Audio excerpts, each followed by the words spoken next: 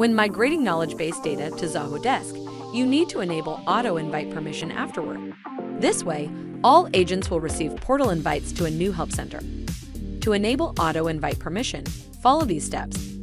First, go to Settings. Under Channels, select Help Center. Then click on Access Settings. Then enable auto invite permission to invite customers automatically when they submit their first ticket. To open the invitations, log into your email and open the needed email. Then click the Accept the Invitation button. On a new landing, provide the email and password. After that, fill in the personal details. Now all your agents can access Help Center after data migration.